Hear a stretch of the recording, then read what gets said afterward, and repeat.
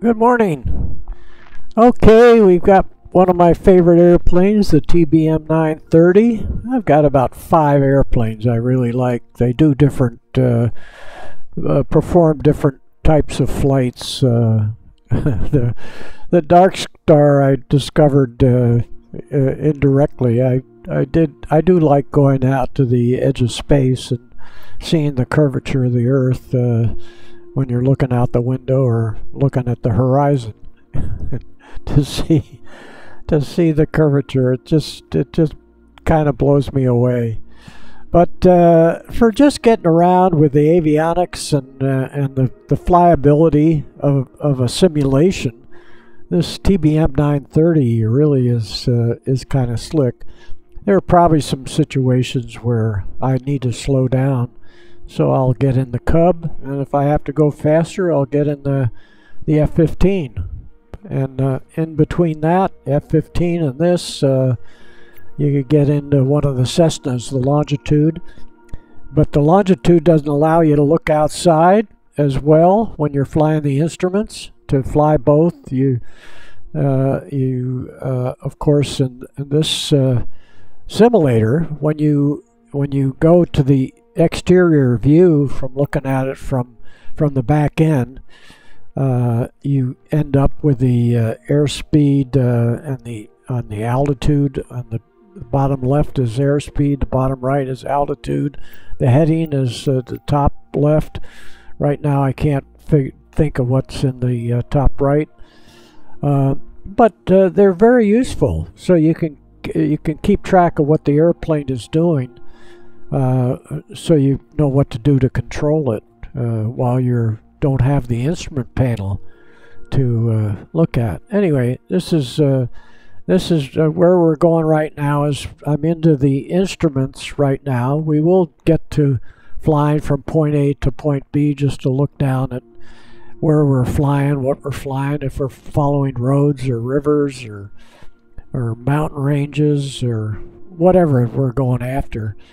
I'm thinking in the future we're going to fly Route 66 from Chicago to LA. Actually, 66 ended in Santa Monica, right on the coast. It went from, I guess, downtown Chicago to Santa Monica. And how it went out, some of it doesn't exist anymore. The road doesn't exist, and then there's small parts that do exist that are rarely used.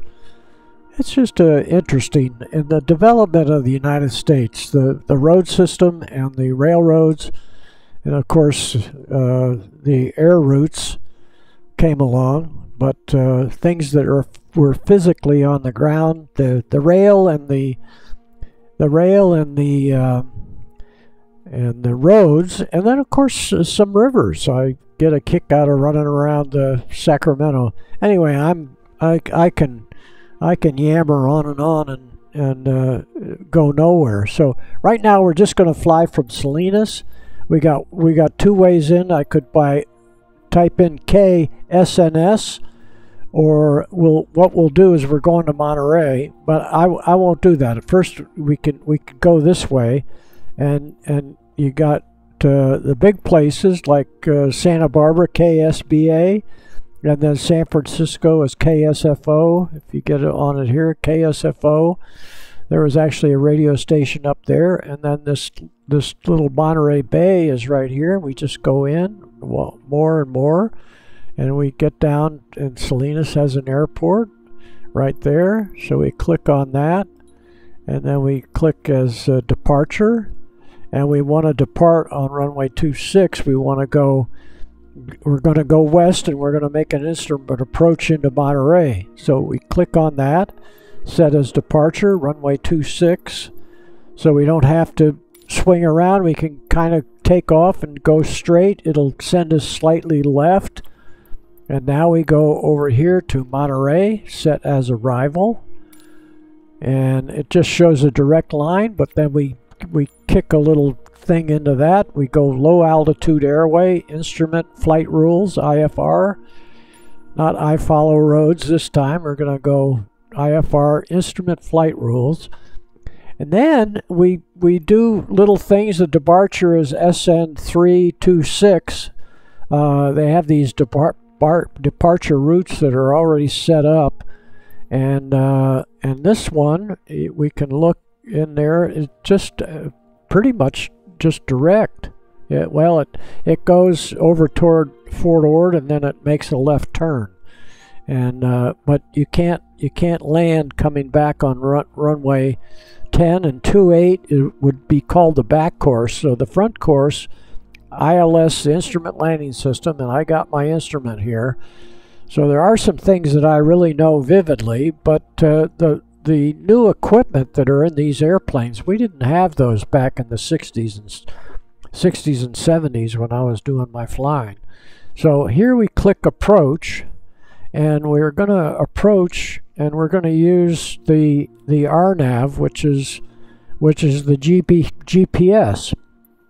We could go with the ILS, and we should see ILS on here. See ILS? That's what we used to use way back, but there's more modern equipment, and they use the satellite and the GPS, and we click on, oh, we don't want 28. See, this is going for a straight. This is interesting. It goes straight, but that's the back course approach, and the approach most people take on instruments is they come out over the water here. So we're going to change that. We go back in there, and RNAV 10 right, and 10 is 100 degrees. So it looks like it goes out here, and trying to go out there and turn back, airplanes don't do that. So you'll see, once I get everything in, you come straight across, and then it makes a procedure turn. It goes out here and does a loop around and comes back in on the final approach course. They don't make sudden turns on instruments. You don't want to lose control. So this is now a straight course over to outside the outer marker. The outer marker right here at Pacific Grove, I can find that physically. It's next to the swimming pool at a state conference facility out there called a Silmar. So there's a chain link fence that says government property, stay out. I think it's 10 feet high, and it has the equipment in there for the outer marker, which people don't use outer markers anymore. With the GPS, you know exactly where you are with the global positioning. It's amazing. So anyway, I've talked too long. God, I do love to talk.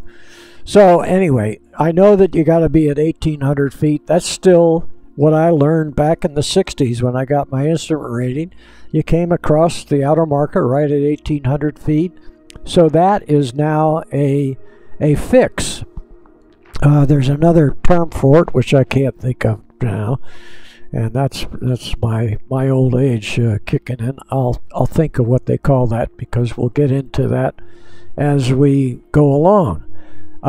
Anyway, approach R10, RNAV 10, and so the only thing when I first saw this, I said, "How the heck you can't make a left turn like that and shoot the approach into Monterey?" But anyway, we'll see how that gets fixed. And we click fly, and it has to boot up.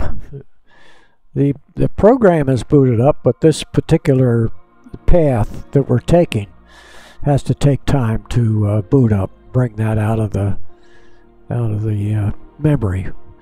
And I'm probably online, so it's probably not in my machine. I'm just getting Salinas Tower Daher 527 Bravo Charlie at runway 26 ready for departure IFR to Monterey.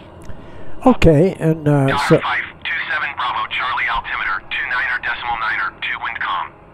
Cleared for takeoff runway 26. Okay, so Cleared for takeoff runway go 26 along with that. 527 Bravo Charlie. And anyway, I can turn the volume down a little bit. I've been having a little trouble with my volume, and that's because I go from the speakers I don't need to tell you that either. But anyway, this is how I set it up. I use the right arrow to move this left and right to get it lined up. And of course, if you were flying it, you would be sitting right here looking out, and this is really what you see. And this is one of the things I like about this airplane, is that you can have your instruments here and look out at the same time. But what I'm doing, I have to, well, I can run it from here. This is all right. So here's my clearance. We have to change a few more things. So they've cleared us to Monterey to climb to 1,000 feet, and they'll tell us to climb higher. So we'll just go with the flow here. So we'll put in 1,000 feet, and I know that clears everything. 1,000 feet is high enough. Heck, I got my instructor's rating around here. I used to bring my students over to Salinas Valley here, and would fly around the farm fields to do our rectangular patterns, and turns around pylon, 8s around pylon, all that stuff. I've been all over the Salinas Valley. So anyway, we go in with 1,000 feet, and we're going to climb at 1,000 feet a minute. We could climb faster, but just going up that high, we can climb at 1,000 feet a minute is plenty. So we see on here, we see the path on here. This will turn magenta when it instructs the airplane to fly along that path. We don't have the autopilot on yet. That'll come on here. Say AP will come on right on your panel there to tell you that's on. And for some of you have your instrument rating. You've seen all this equipment. You know more about it than I do.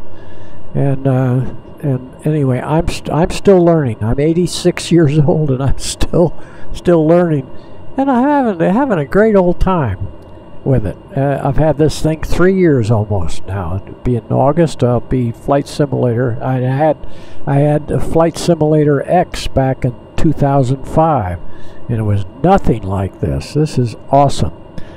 So okay, now we want to we're going to use nav. We're not on approach yet, and that wouldn't light up. So if I click that, nothing happens. So it's not ready to go on approach, but it is ready to navigate.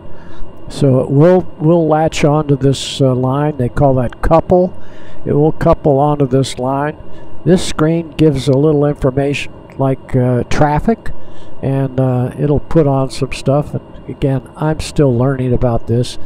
Why this is in over here, I can take that out, but I'm not going to worry about it right now. I click something to put that back in. You don't have to have that in the screen. And if I were flying this airplane, I wouldn't have for real, I wouldn't have this, because you have it right here. Why put it? Why mess up this screen? That's got enough information on it. Okay, back to, we got nav going, and we have to take our brake off. But we before that, we go down here. We get rid of this because it gets in the way a little bit, and we really don't need it. And then you go down here and look on this little screen down here. I call this sometimes the autopilot, but it's not. The MFD is something display. So we get over here, and we are going to go direct on this plan, and we hit the direct button, and then it shows Salinas there, and then we go down and it'll show our path. Oh, activate direct SNS. So we hit activate, and I don't know why that went back there, but let's go. Oh, we have to hit flight plan. So we hit flight plan, and again, I'm still learning here. So at Salinas, we go to 3,600 feet, and going over to Z-bed, which is right here, 3,600 feet. So that instrument clearance, we really right away we're going to go to 3,600, But let's just go the way they've got this inputted, just 1,000 feet. I think the clearance should say 3,600. But here's our direction of flight. 323 degrees is what this path is, and that information there. And as we go down, so you can see these intersections is what they're called, these intersections. And Minnock is at where the outer marker is, right there. We're looking at the map on the right, and then here's runway 10, right down there. And you can look at this path, these fixes that we go. So here's Minnock. There's Minnock. That's the outer marker. That should be 1,800 feet. It says 1,700 feet. So it was 1,800 when I was flying. Now it's 1,700. And then the next thing is runway 10. 10 and R is right. And it goes down, it'll say 4.7 miles. So the distance between Z-bed and runway 10 is 4.7 miles. And those things will count off over here. You'll see the mileage and the direction on here when this is lit up.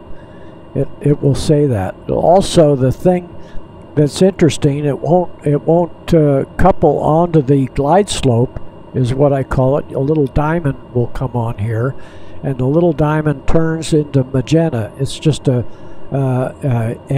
just the outline of the diamond, like there's an outline of what this is here, and then the outline when it couples, it will go to magenta, and it might say GS in white, and when it couples, it goes to something else, and here it goes green, means that it's active.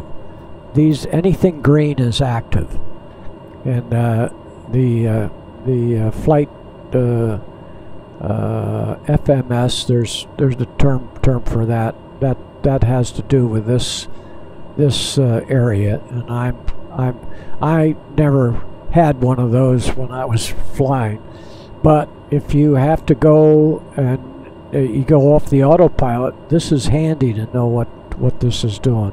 I just had a round circle with a line across, which was the artificial horizon. Was all I saw, and you had kind of this on top of the artificial horizon to show your bank. So 10, 20, 30 degrees of bank is what, and you really don't need to go more than 30 degrees of bank. There is a thing here that goes half, so aircraft that go faster, it won't go as steep in the bank. Okay, enough of that. Here we go. We're going to watch this. So we'll go back here and we'll go out. We'll get rid of this and we'll move it over once. So we've got all these screens to look at. These are easy to get to, and since we're flying instruments, we don't need to see outside because we would be in the weather. If we have to go outside, we'll go right there to go and look outside. But we're going to concentrate on the panels here. Okay, so we're going to take off. We'll just look outside for our takeoff, and then we'll click on the autopilot. Here we go, full power. We get the brakes off. There, the brakes are off.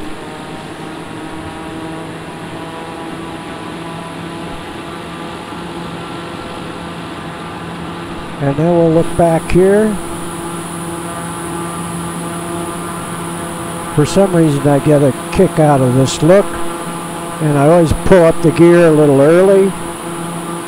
As long as you could land straight ahead, leave the wheels down. And then you take the flaps up, and then we'll hit the autopilot and let go. And now we are on instrument on the autopilot. Contact NorCal departure on 133.0. So we'll do that. And we're heading for Monterey. Knowledge handoff. Going to 133.0. And we're going to 1,000 feet. And we're coming up 900, or 920, 40, 60. So we'll level off at 1,000 feet. So these guys, when I contact departure control, they'll tell us. Departure Daughter 527 Bravo Charlie 1,000 feet.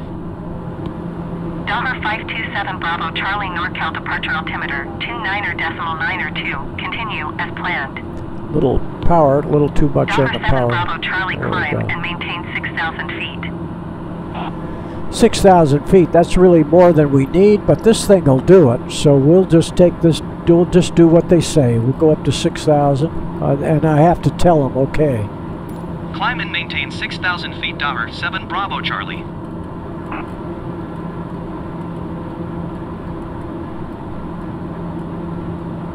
$6,000, and then we have to tell it how fast to climb. So now we'll go at 15.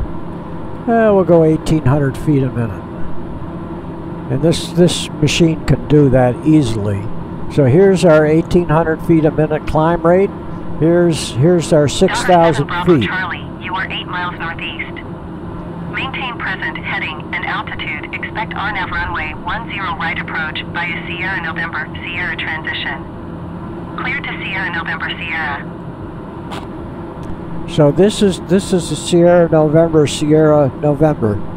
and that's SNS. So we had that when we were putting in Salinas and Monterey airports and clicking off ILS. So that's the little transition path. And Delta 7 Bravo Charlie climb and maintain 3,600 feet. Okay, so now they're changing the 6,036. So we'll agree with that real quickly here. So we just need to bring this back down to 3,600. There it is, and so it will stop at 3,600 right here. We'll just leave everything else alone. We were still climbing and we hadn't reached 3,600. So we go ahead and say okay. 3,600 feet. Expect RNAV runway 10 right approach via Sierra November Sierra transition. Clear to Sierra November Sierra Daughter 7 Bravo Charlie. So it was blinking altitude. Now it's on altitude. All this stuff is running. That's in the green. We're on 3,600 feet, and we're zipping along pretty good here. What's our airspeed?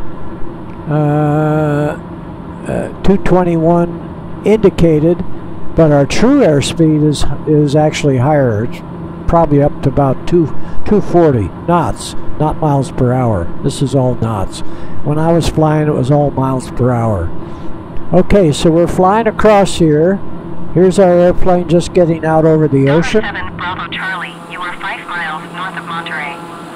Contact Monterey Tower on 118.4 when inbound. Okay, so we don't have to do, we'll let her know we got that. There's Monterey right over there. Here's a Salinas right here. There goes an airplane or bird or something right there. This is Pacific Grove. So we're going to go out here and then we're going to do a procedure turn. Did you hear my last transmission? And we did. We'll go back here, acknowledge approach. 118.4 Daughter 7 Bravo Charlie. So we will contact them when we're inbound on the ILS. So let's go back in and watch what happens here. And this still shows we're going from Salinas to Z-bed. And if we look in here close, we'll see right here, we've got 2.8, 2.7, and we're flying on a heading of 254. There's our heading. And heading, or it's all 254 is what this line represents. And it's in magenta because we are actively on that. As soon as we pass Z-bed, it'll switch to this. And this will go, this next go is, it says hold, but it's just that teardrop that we do. They call that a teardrop. And so this is the teardrop right here, and coming off the teardrop we'll probably be heading 098 inbound. on the teardrop. And so there, it just lit up. There, the teardrop just came on. There we go, and it says 2290 feet. Let's see if we're on approach. So we'll click approach and maybe attach that. There we go. See if it goes down to. We might have to help it a little bit. So we probably should have had approach turned on before we got on this area. We may have to fly down to 3,200 feet. Let's do this. It says let me go back here. It says it wants 2290 feet, and see that's not colored yet. So let's do this. We'll go back up. We'll put the altitude, get it to come on here. 35 down to 2290, and we don't have to talk to anybody until we. So that's like 23. We don't have the 10s, and we'll take this down, and we'll go down at 500 feet a minute. Let's see where we are here. That's 800. That's good enough. 700 feet a minute. Get us down. And we are losing our altitude. And we'll see if that couples up. Where did I see our altitude? So let's go back here.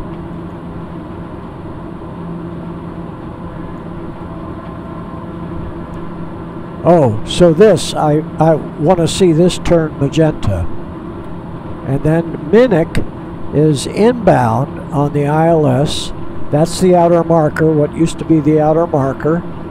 And we're going down. We could go down a little bit faster, but we'll be all right. And we need to start slowing down. So I'm going to bring the power back to about 50% or less. We don't need much. We're going downhill.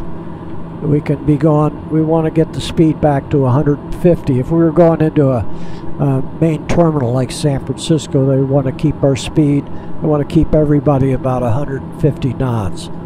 So we need to get down, and we can go over here. Look, see, we're at 180. We're coming down to 150. And when we get down to 23 or 2290, we'll see if it couples up.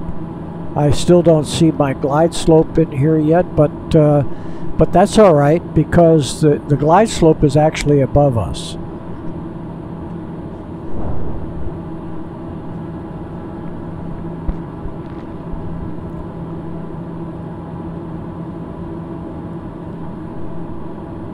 And we'll move this over here, because we really only need to see these two.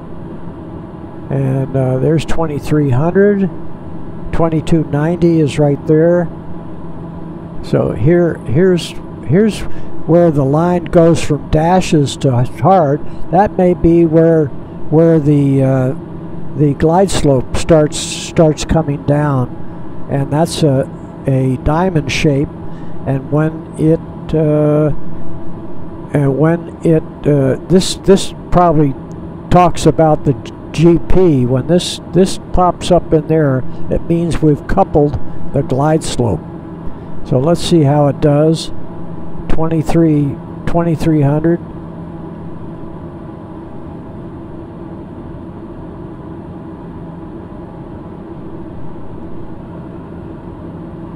And let's see our speed. It's on 150, so we're doing good. We're right at 150. 098. That's the old localizer. It's what they called it. And we're right on line here. Look outside, and you'll see that we're heading. Monterey Airport is right out there. So let's see if this couples, and we'll see if we see the glide slope would go up. The glide slope goes past here at 1,700 feet, and is a line that goes straight up at an angle from the runway. It goes from here 240 feet at the end of the airport up to 1,700, and continues going up at the same angle, just like this straight line. And anyway, it's a straight line going up in the air. There, something happened. 1700 popped in there. So it's going to take us to the glide slope. See, it's not going down on the glide slope yet. And Minnock is where we're heading. So here, see there's the diamond coming down. So when that hits right in the middle, we are on the glide slope, and so that should light up into a magenta color, and then it'll start following the glide slope down. There it went to magenta, and it'll start down to 1700 feet. And that diamond should stay right there in the middle. See our altitude going down? So it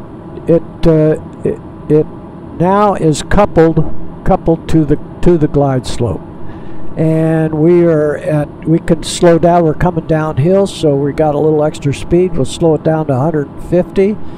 We can take a look outside to show you how it looks from here, and I'll show you Asilomar is right down here. It's all these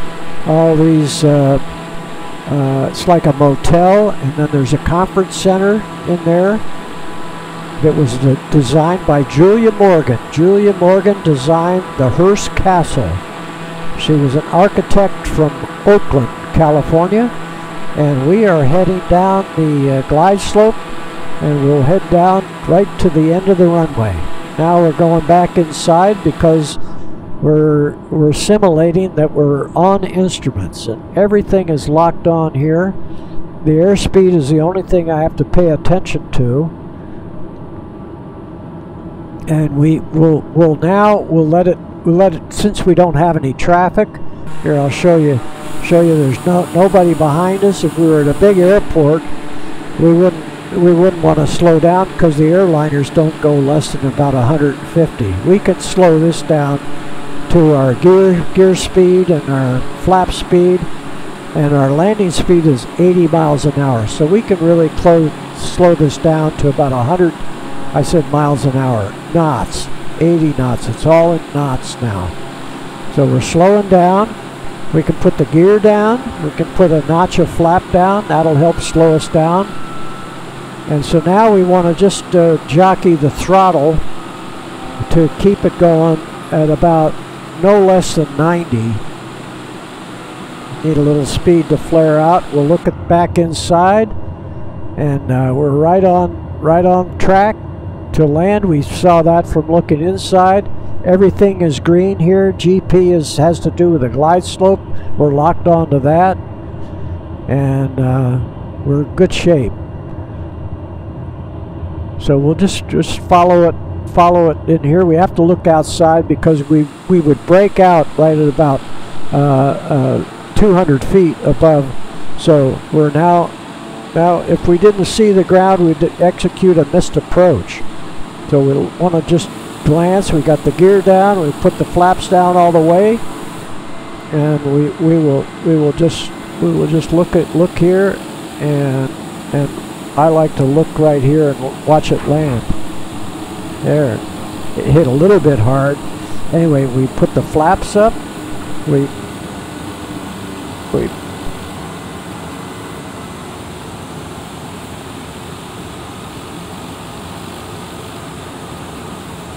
There we go. The reverser, and we go back to looking from behind, and we put our brakes on.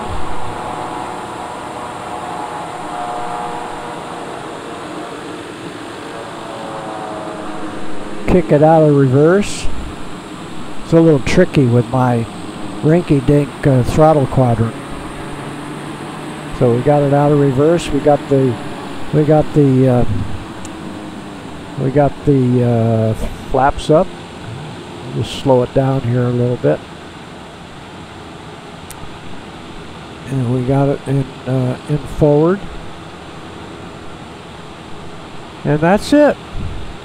We'll look back and see what the panel looks like. We'll just hit stop right here. There's no traffic to worry about.